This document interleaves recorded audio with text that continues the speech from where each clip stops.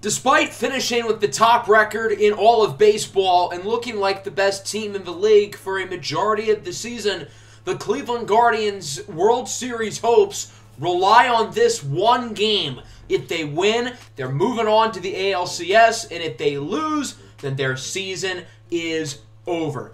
The ALDS has been really close and exciting so far, with the Guardians and Tigers splitting the first 4 games, and it all comes down to this here in game number 5. This is just like last year when Cleveland was the number 2 wild card. They upset the Yankees in the ALDS, obviously went on to win the World Series, and now Cleveland has kind of swapped spots. They're the big juggernaut, and now the Tigers are coming for them. So Cleveland knows what it's like to be in this position. Game 3 in Detroit, the Guardians won 6-3, and then Game 4 we got slaughtered, losing 9-1. Eric Haas homered 3 times in that game for the Tigers. Diemi Odiemi homered twice as well. The offense has been very inconsistent, I feel like, and in the last episode, it was mostly not good.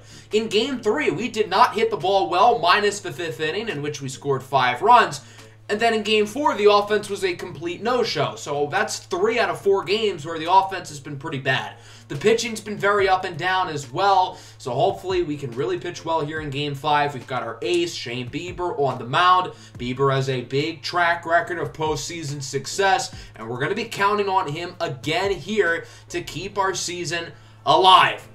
This is not the only ALDS game going to 5. The Astros and Blue Jays also have a Game 5 ahead of them. So there are still 4 teams alive in the American League, and there will only be 2 left in about half an hour.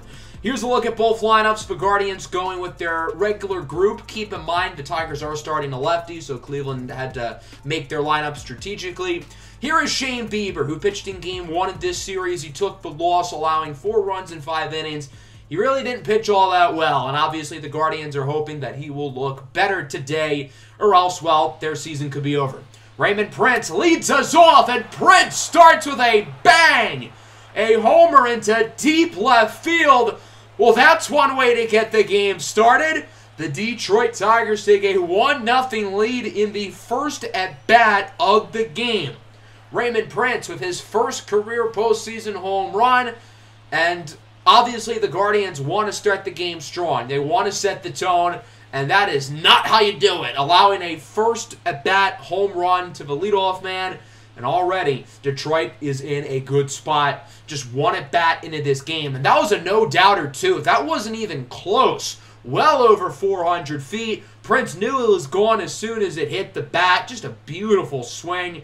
Great everything from the young second baseman, Raymond Prince. And now Shane Bieber's going to need to respond, facing off against Riley Green. Only hitting 143 so far in the playoffs, but Green hits that one into left for a base hit. So now the Tigers get their first 2 runners aboard, and we'll see if they can add some more runs. Spencer Torkelson draws a walk. I know this game just started, but it is quickly trending downhill for the Guardians. Joey Gallo grounds to first. Bell over to Marte. Back to Bell. A huge 3-6-3 double play. Now Green advances to third, so he can score here. But now there are 2 outs, and the Tigers are going to need a base hit to do so from Javi Baez, who strikes out on the circle change. All things considered, that inning could have gone a lot worse, but it also could have gone a lot better as the Tigers lead 1-0. Here's a look at Tariq Skubal, who pitched in Game 1 of this series. He pitched pretty well. 4 innings, did not allow a run. I don't know why they took him out so soon, but obviously they won the game as Pena gets hit by the pitch. So Skubal already plunking batters, as that'll bring up Ramon Romero, the lefty killer. He goes down looking on the fastball. Romero, of course, hitting high in the lineup because he rakes against lefties. Ketel Marte also rakes against lefties. A no doubt about it home run into straightaway center field, not to mention a nice bat flip as well. And the Guardians take a 2-1 lead. Ketel Marte drills that one 450 feet into center field. An absolute nuclear missile by Ketel Marte, another guy who hits lefties so well with his second home run of the postseason. Ketel Marte has always played well in the playoffs for Cleveland, dating back to season number 2. And here he is making another big play here in the first inning of this game. The Tigers were really gaining some momentum to start this game, and then boom, it's snapped away with one swing at the bat, and now the Guardians are ahead. And there's still only one out in this first inning. That'll bring up the American League MVP, Jose Ramirez, who also has been doing very well here in the postseason. But he goes down on the check swing on the circle change. Good pitch by Skubal. That'll bring up Kyle Lewis, who has not done so well here in the playoffs. Lewis skies this one into right field. It should be caught at the warning track, and it is. So a pretty good offensive start for both teams. Raymond Prince with the solo home run for the Tigers, and Ketel Marte one-ups that with a 2-run shot of his own as the Guardians lead 2-1 going into the second. Connor Scott leads it off for the Tigers, and he swings and misses on the slider. Shane Bieber seems to be getting a little bit more comfortable after his rough start. That'll bring up the catcher, Keibert Ruiz. He's going to pop this one into the shallow infield. Bieber should be under it to make the easy play, which he does. And now it seems like things are starting to go a little bit more normal for Shane Bieber after allowing the first 3 batters to reach base. Odiemi now up, skies it into left. Kyle Lewis should make the play. A quick and easy 1-2-3 inning for the Shane train as Cleveland holds on to their 2-1 lead going into the bottom of the second. We'll see if the Guardians offense can keep things going here as we start with Josh Bell, who has not hit against lefties well this year, but since it's Game 5, Cleveland wants their best guys out on the field, although Bell does go down looking to start the inning. That'll bring up Jesus Sanchez, hitting a measly 118 in the postseason, and his average will not go up as he grounds out to second. Prince makes the play. Sanchez with just 2 hits through the first 4 games against the Tigers. That'll bring up former Tigers prospect Eliezer Alfonso, who of course won the World Series MVP last year, and he rips a single into left field. Great swing by the young catcher Alfonso. So now there's a runner here aboard for Zane Rowley, Mr. Clutch. Base hit into right. So now there's 2 on and 2 away. A huge opportunity for Alvaro Pena back at the top of the order, the 19-year-old third baseman who got hit by pitch in his first at-bat, and he hits it into right for a single. The bases are now loaded as Alfonso stays at third. Probably the smart call. He would have been out by a mile. So huge opportunity here for the lefty killer, Ramon Romero, who hit .345 in the regular season. His splits against lefties even better. He has been outstanding since the All-Star break here for the Guardians. The 2-2, swinging a miss. So the Guardians leave the bases loaded. Romero had a huge opportunity to make a play, and he does not. Tariq Skubal fired up as it remains a 2-1 ball game going into the third. Isaac Paredes leads it off for the Tigers. Hits it into right. Going to be a close play, and it is caught. Zane Rowley with a diving grab for the first out of the inning. The 20-year-old Dutch outfielder continues to be a very good playoff performer. We saw it last year, and he's continued it this year on defense and at the plate. Great defense by young Zane Rowley. That'll bring us back to the top of the order. Raymond Prince homered in his first at-bat. This time he grounds to first. Josh Bell quickly tags the base for the second out of the inning. Shane Bieber has now retired 7 consecutive batters. He looks a lot better than he did to start the game. And then Riley Green's going to fly this one into center. Jesus Sanchez slowly gets to it, but he makes the play. Another 1-2-3 inning from Shane Bieber. Much more characteristic from him these last 2 innings after a slow start. Into the bottom of the third, here's Ketel Marte. Hit a 2-run homer in his last at-bat. This time he grounds it to first. Torkelson makes the play. The shift proves to be a success there for the Tigers as they get the first out of the inning. That'll bring up Jose Ramirez, the 3-2 pitch from Skubal, and that pitch is well outside for ball 4. So Ramirez will take his base. Jose Ramirez has drawn a ton of walks in this series. The Tigers do not feel comfortable with pitching to him, and I don't really blame them. That'll bring up Kyle Lewis, who hits this one high and deep into center field. It is gone! 2-run homer for Kyle Lewis, and the Guardians extend their lead as it's now 4-1. A 427-foot home run for Lewis, his first career postseason home run. Lewis had never played in the playoffs in his career prior to this season. Poor guy was stuck in Seattle for the first 5 years of his career, so that's why he's never played in the playoffs. A great swing there by Lewis, who really has not played all that well in this postseason series against Detroit, so it's really good to see him making a play there. And now the Guardians lead this one by 3. I know the opening start of this game was pretty rough for Cleveland, but now things are really starting to go their way. Still plenty of ball left to be played, however, as that'll bring up Josh Bell. He goes down looking on the fastball for the second out of the inning. It is still really good to see the offense completely showing up here in their biggest game of the season, but they will not add any more runs here in the third as Jesus Sanchez pops it up. It is caught in front of second base by Raymond Prince. But another good inning for the Guardians. They had two more with the two-run homer by Kyle Lewis as we go into the fourth. Spencer Torkelson leads it off. He rips it into center field. Back at the track at the wall. It's off the top of the wall. That'll be a double for Torkelson. And he's actually going to try to head for third. And he's going to be safe. So it's a triple, for Spencer Torkelson. Runner 90 feet away from home. And now the hitless streak for the Tigers comes to a close, and they will quickly drive him in. Gallo singles into center, so it's now 4-2. The Tigers' offense has awoken after a hibernation since the first inning, and they're now only down by 2. That'll bring up Javi Baez, hits it into right. Rowley will not make the play. That was right in his glove. How did he not catch that? I mean, come on, dude. You got to hang in there. It's like I'm watching Jalen Reagor highlights, for crying out loud. Catch the damn ball. Again, Rowley, as we look at the replay, he literally had it in his glove. He made a great catch in the last inning, but drops a snow coner right there.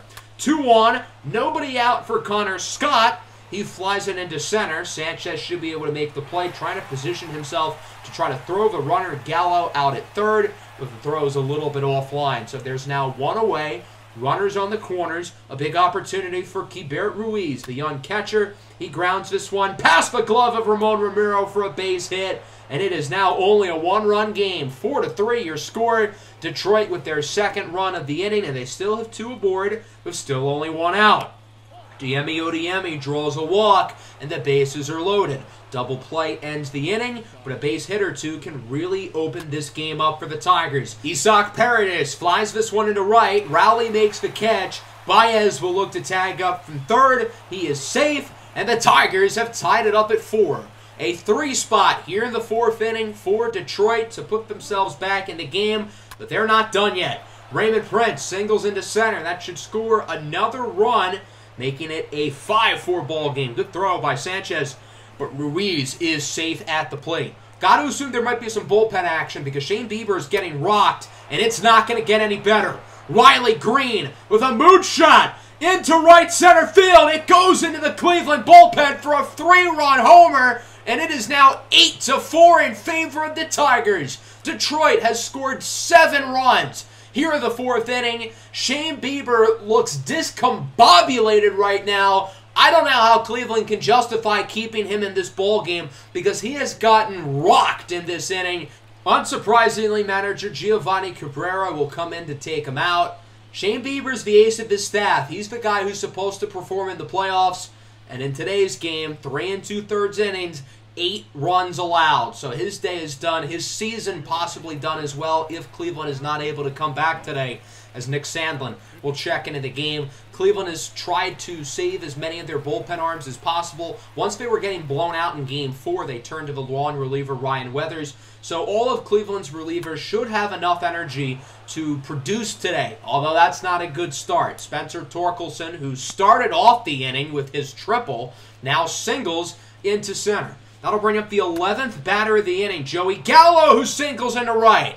The Tigers' offense is completely exploding. Everything that could go wrong in this inning for Cleveland has gone wrong. That'll bring up Baez, who, in Javier Baez fashion, swings at a pitch well out of the zone. But holy cow, that inning was a disaster. The Tigers score 7 runs, and they lead it 8-4. Cleveland's offense has played really well today, but they've got a lot of damage control to do with just 6 innings left to save their season. That starts with Eliezer Alfonso. It's this one high and deep into center field. Green nears the track, but it is caught for the first out of the inning. We need these young guys to really step up, to really play their best baseball, and Zane Rowley draws a walk. Rowley has now reached base twice today. That'll bring up Alvaro Pena, who also has reached base twice in this game, but he'll ground into an inning-ending 6-4-3 double play. And now Cleveland is down by 4 through 4. Let's go into the 5th inning. Connor Scott leads it off for the Tigers, and there's another hit. He singles into left. The 11th base hit of the day for the Tigers, and to put that into perspective, Cleveland has only gotten 12 outs. So Sandlin is taken out of the game. He'll be replaced by Camilo Doval, who has performed very well so far in the postseason. He has not allowed a run yet to this point in 3 games, but Keibert Ruiz has plans to change that.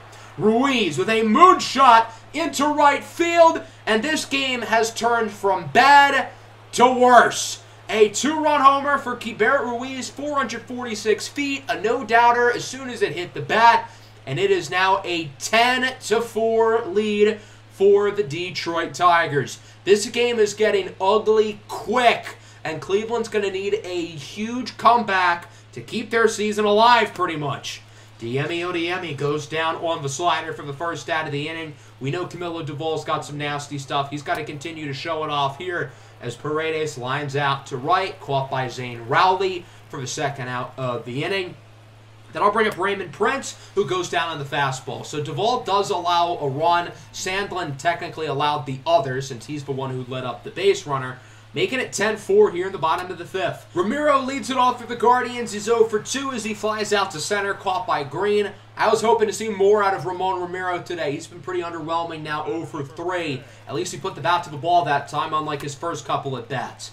Ketel Marte weakly pops this one up into the shallow infield. Spencer Torkelson is under it for the second out of the inning.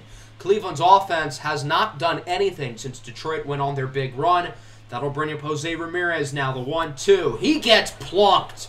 So Scuball has now hit 2 batters today. Ramirez is aboard. That'll bring up Kyle Lewis, who homered in his last at-bat. Another homer would be pretty nice right about now, but instead he pops this one up, barely going forward. It is caught by Keibert Ruiz.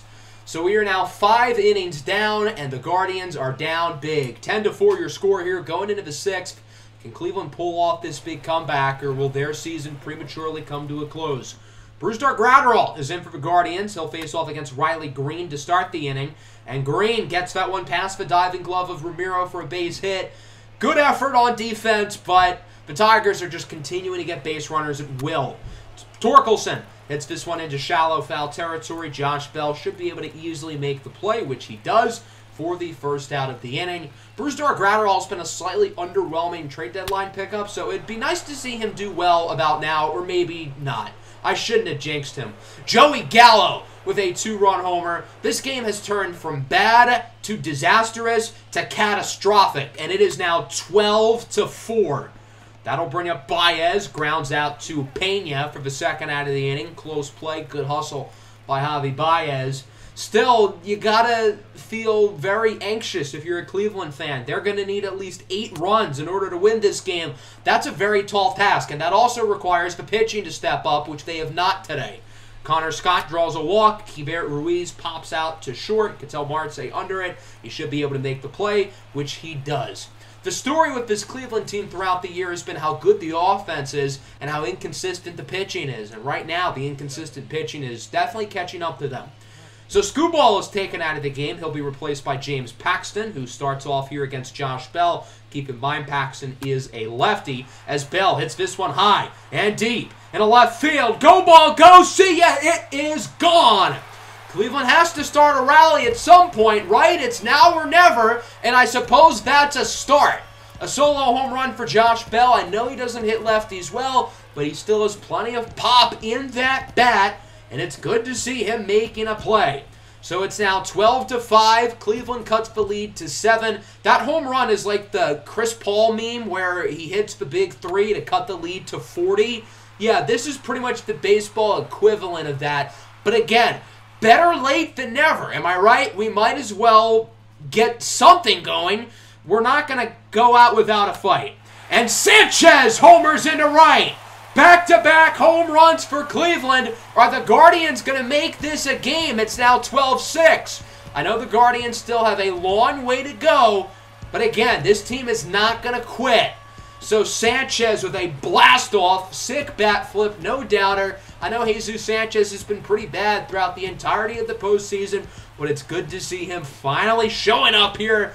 He seems a little too excited, though. We're still down by 6, buddy. Let's not I mean, let's not, hold hands in a circle and sing Kumbaya yet. We still have a long ways to go.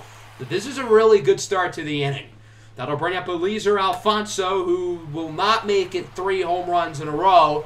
It has the height, but it does not have the distance, as it is caught out and right for the first out of the inning. That'll bring up Zane Rowley, who draws another walk, his second of the game. Rowley has reached base all 3 at-bats today. He has been fantastic, minus his drop in right field, which I guess in hindsight directly led to the Tigers scoring 7 runs. Alvaro Pena singles into right, so the base runners keep on coming. Cleveland's offense is on fire to start this inning. Now that'll bring up Ramon Romero, 0 for 3 today. Can he finally get a base hit here? He does not. He flies out to center. Rowley's going to look to tag up to third. He is safe. So now there's runners on the corners. 2 away. A huge opportunity for Ketel Marte, who hits lefties better than anybody in baseball. He's a better clutch hitter than anybody in baseball. This is his time to shine. Marte hits that one into center field. It one hops off the wall. 1 run scores. Pena looking to join him. It's a 2-run double for Ketel Marte. I know Cleveland still has a long ways to go, but they are making this game interesting, as it is now 13-8. So James Paxton's out of the game. He'll be replaced by Daniel Norris, another lefty. The Tigers are still sticking with the lefties. That'll bring up Jose Ramirez, and he swings at a pitch he really shouldn't have. But a really good inning, though. Cleveland scores 4, and they're now only down by 4. It's good to see the offense continuing to fight. If the pitching's going to do nothing, the only way we can win this game is by hitting the ball. Dylan Tate comes into the game here in the 7th. He's allowed 1 run so far here in 3 2/3 innings in the postseason, as the Tigers just keep them coming.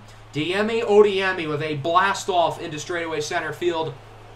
Cleveland's pitching hasn't been inconsistent today. It has been horrible today. Absolutely dreadful. Detroit now has 13 runs on the scoreboard. I mean, my God, has the Guardians' pitching been a total train wreck today. And shout out to the Tigers' offense for really producing. But right when we get some good things going on offense, we give one back, and now the Guardians are back down by 5.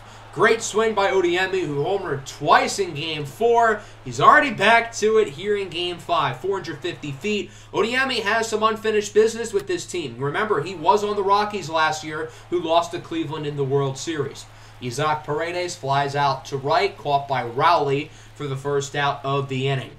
That'll bring up Raymond Prince, 2 for 4 with the home run. He flies it into center. Sanchez will waltz over to it, and it is caught for the second out of the inning. That'll bring up Riley Green, who has been disappointing in this playoff series, but has been really good today. 3 for 4 with some nice defensive plays. Broken bat, dribbler to third. Pena with a barehanded throw, and it is not in time. Riley Green with his 4th hit of the day, and the Tigers have another base runner for Torkelson. Oh my God, what a catch! Alvaro Pena leaping into the air to make the grab. Pena's a small guy, sub 6 foot. I'm pretty sure he's 5'11". I've got to ask what his max vertical jump is, because after seeing that, it might start with the number 4. Let's go to the bottom half of the inning. 5-run lead for Detroit. Gregory Soto is in for the Tigers, the lefty. Again, another lefty. The Tigers have had 4 pitchers today, and they're all lefties. Kyle Lewis draws a walk. Again, just got to start the inning strong, get some base runners, and hope to drive them in. Cleveland scored 4 in the last inning, so hopefully they can keep it up as Josh Bell also draws a walk. 2-1, nobody out for Jesus Sanchez, who homered in his last at-bat, swings at an outside slider, which he should not have swung at, for the first out of the inning. So from there, the Tigers make a pitching change. They weren't pleased with how Soto was doing, so the righty Kendall Graveman will come into the game, facing off against Eliezer Alfonso. He hits that one high and well, deep into center field. Green at the track, at the wall. It is caught. He might have robbed that. I'm not really sure. That was close as Kyle Lewis advances to third. So there's now runners on the corners and 2 away for Zane Rowley, Mr. Clutch. Can he get another big play here? The 2-2. Rowley, base hit into left center field. Run scores. It's now 13-9. The Cleveland offense continues to play so well today. These guys absolutely deserve to win this game, but if only they didn't allow 13. Pena flies out to center, caught by Riley Green. So the Tigers add 1 in the top of the inning. Cleveland adds 1 in the bottom half of the inning. But we're still down by 4 with only 2 innings to go and still a lot of work that needs to be done.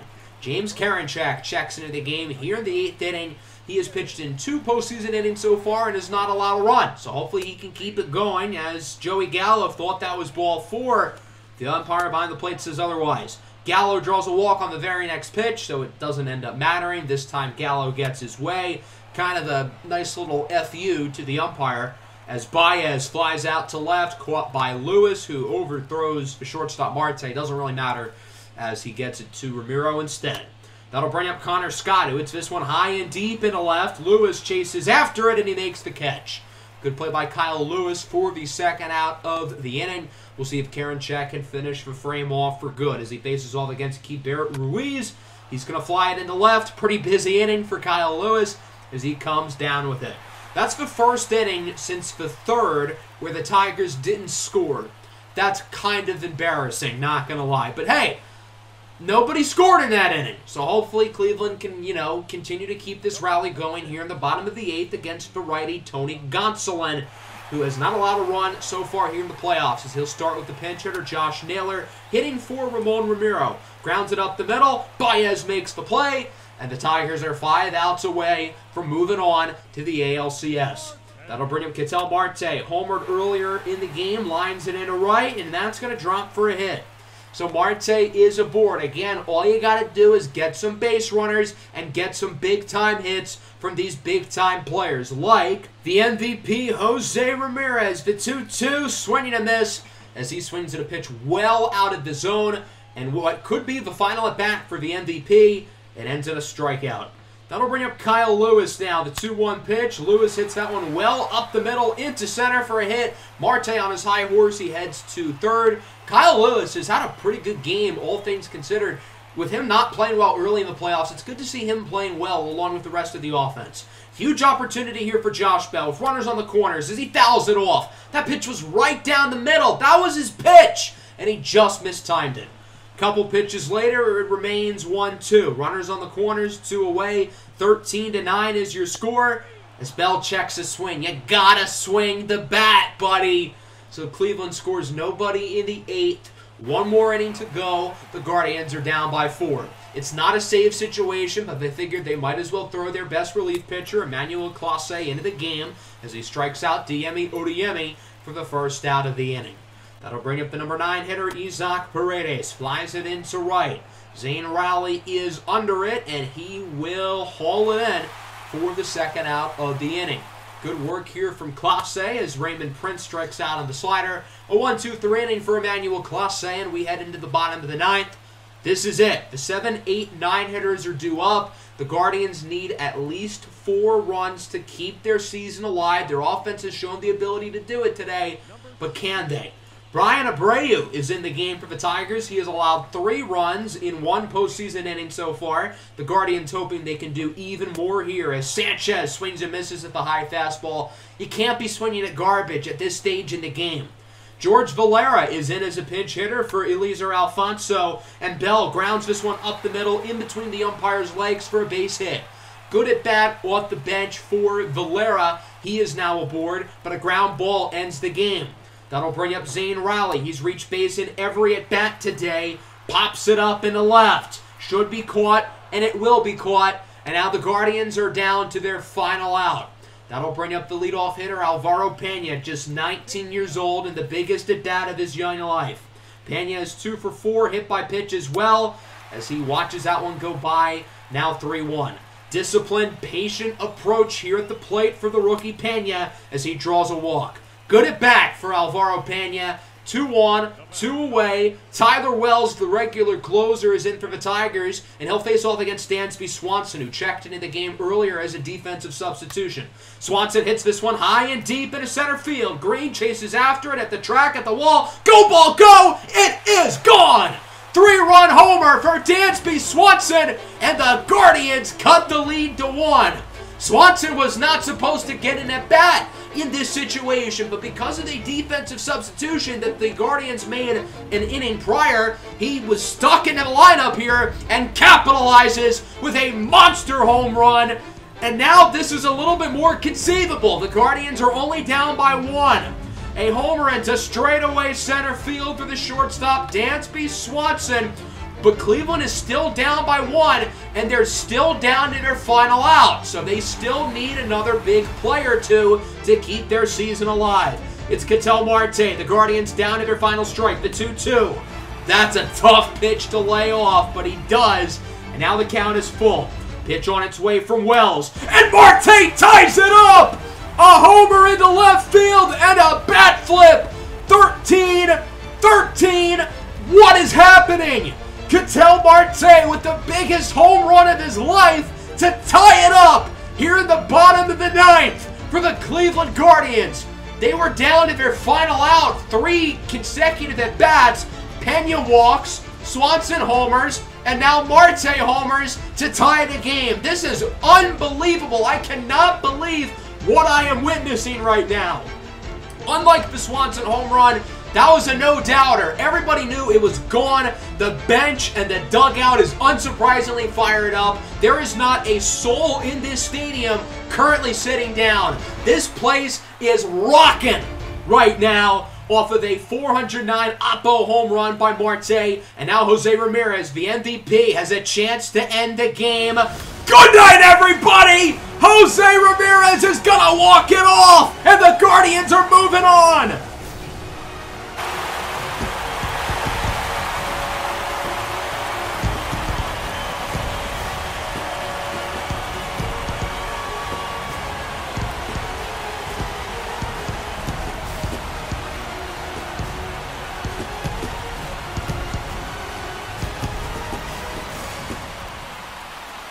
That has to be the most improbable rally I have ever seen. The Guardians were down to their final out on multiple occasions, and the offense comes up big in the bottom of the 9th to somehow keep the season alive. We looked like dead meat throughout this entire game, allowing 7 runs in the 4th. At one point, I think in the 6th inning, we were down 12-4. But the offense kept on fighting, and fittingly in the bottom of the 9th, it's the most valuable player in all of baseball, Jose Ramirez, who wins the game for the Guardians in the craziest ending I think I have ever seen to a Major League game in my entire life. Oh my God, what a game, what a finish, and Cleveland's season stays alive another day in unbelievable fashion. What a run to end this game. The 3-run homer by Swanson, the solo home run by Marte, and the walk-off by Jose Ramirez. That 3-at-bat sequence will forever live in infamy as an all-time Cleveland sports moment. Holy cow, I'm still in shock. My jaw, when I first saw Ramirez hit the home run, was on the floor for about 5 minutes. I could not believe what I had seen. I can't believe we won. I don't know how we did it. The Tigers' offense was awesome today. 16 hits, 13 runs, 7 of course came in the 4th. They didn't get anything going in the last 2 innings, but you cannot blame their offense. They balled out.